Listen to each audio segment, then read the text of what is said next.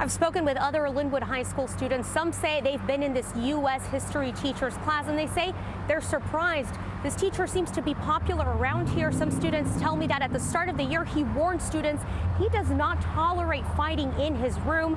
But some say what you're about to watch may have been crossing the line. This video shows a Lynwood High School teacher putting a sophomore in what the student calls a chokehold. The 10th grader seen here is Andrew Boyd. I'm over here tapping out, and he's like putting really hard, aggressive gestures, and it's a really tight lock, and I'm tapping out. I'm just seeing little pixels and stuff everywhere. After asking several times what sounds like, "Are you calm?" Are you calm? The teacher lets go.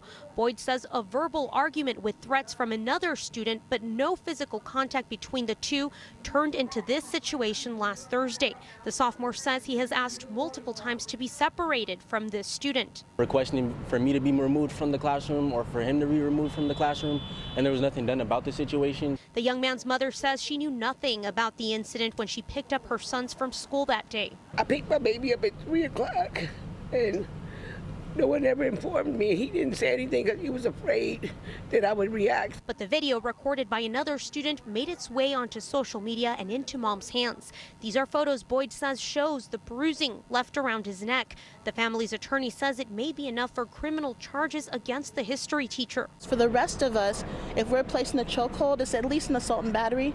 In a statement, the Lynwood Unified School District says the teacher is on administrative leave while the district works with law enforcement in their investigation.